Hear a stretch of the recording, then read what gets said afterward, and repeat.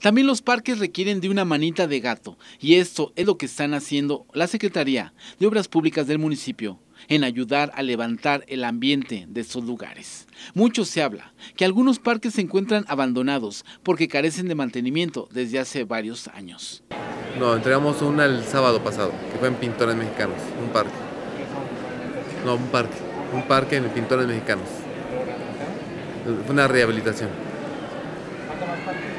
Falta por entregar varios parques, falta entregar Pensadores Mexicanos, falta entregar un parque que está en el López Portillo y estaremos en su momento arrancando otros más.